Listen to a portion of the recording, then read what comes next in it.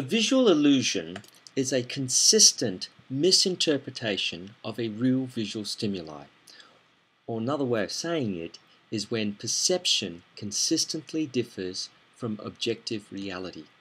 Now there are over 200 named illusions, such as the Harrison spiral, the cross, Orbison square circle, Orbison circle circle, the herringbone, and many others. For VCE psychology, there are only two you need to study, and these are the Muller-Lyer illusion and the Ames Room illusion. Now the Muller-Lyer illusion asks you to think about which line is longer, the ones with the arrowheads or the ones with the feather tails.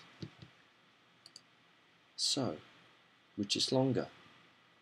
Now the illusion works when you rotate it as well on that side, but the illusion is based on the fact that these two lines, the two inner lines, are of equal length.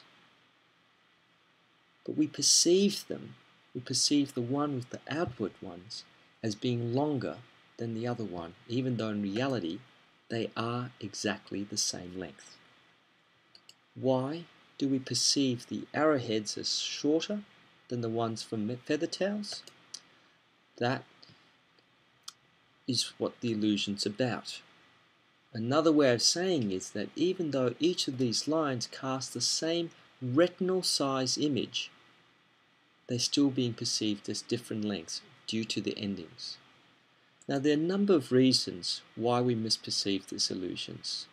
Three theories, in fact, are being proposed. The first one is called the biological factor theory. And that is that because we are, we're built in to misperceive 2D figures.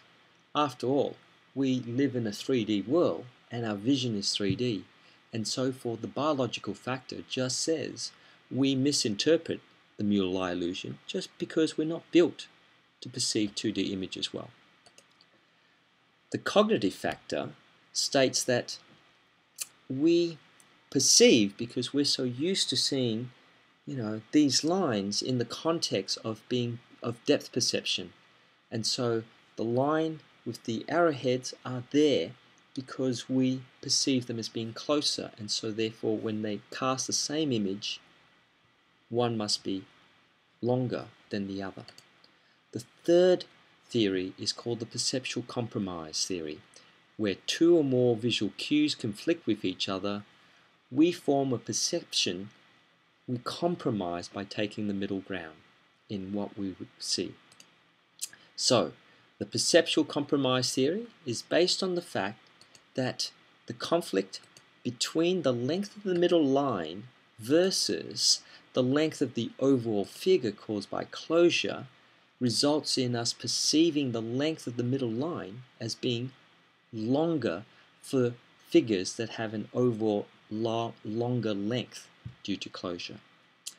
Now this theory explains it even when we replace the tips with circles, something the cognitive factor theory doesn't help to explain.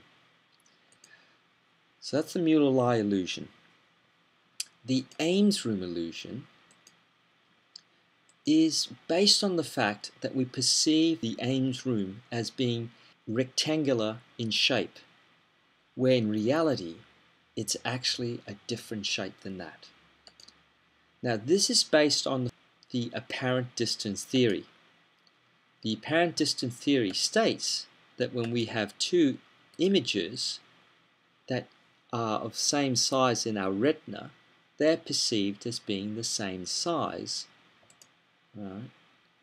Same size, unless one of those images appears to be further away in distance, then it will be interpreted as larger. So we have two images casting the same retinal size, but it's when one is being perceived as being further away, it therefore is being interpreted as being larger.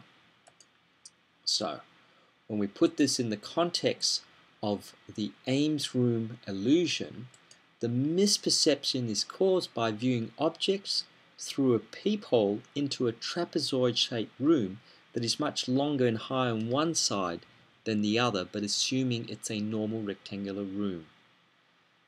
One of these corners, one back corner, is actually twice the distance away, as well as being higher and with the floor sloping down to it.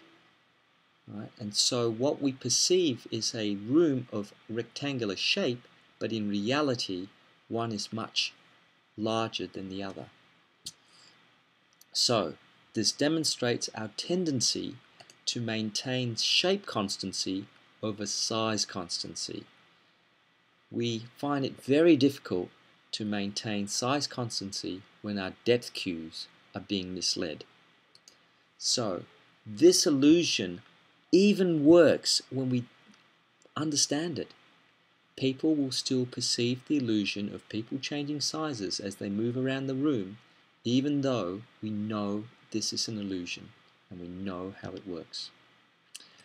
Now, a past exam question asked for 3 marks to explain in terms of its design how the Ames room creates this illusion. To get the full 3 marks, you need to make mention the room is trapezoid shape, but is being perceived as a normal rectangular room, with one of its back corners twice as far away from the viewer as the other back corner. Second point, as a person crosses the room, their retinal size image changes as their distance from the viewer changes as they walk from to the back or move to the closer corner. However, viewing through a peephole removes the strongest binocular depth cues, leaving only monocular depth cues to help us make sense of the room. And with the way they've painted the room with perspective, we assume it's a normal rectangular room. This ends up giving us a perception of size change in the midst of the room being kept shape constant.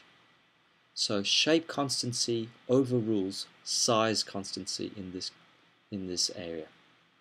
So in summary, the Muller-Lyer illusion and the Ames room illusion are the 2 illusions we need to know for VCE. The Muller-Lyer illusion states that 2 lines of equal length with opposite shape ends are perceived as being of different lengths, even though the reality is that they're both of the same length. So the way we explain why the feather tails are being perceived, the line with the feather tails is being perceived as longer than the line with the arrowheads, is because of the perceptual compromise theory, whereby the length of the middle line versus the length of the overall figure caused by closure, ends up with a perceived length being larger. So the conflict causes us to compromise our perception of it and perceive the length of the larger, longer figure caused by closure to be longer. The Ames room is based on the fact that we're viewing objects in a trapezoid or trapezium shaped room that is much longer and higher on one side than the other, but assuming it is a normal rectangular room. This demonstrates our tendency to maintain shape constancy over size constancy. Therefore, it shows our inability to maintain size constancy when our depth cues are being misled. Now, this illusion continues to work even though we understand it.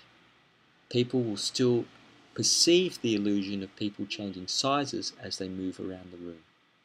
So, Muller-Lyer illusion and the Ames room illusion. Thanks for watching.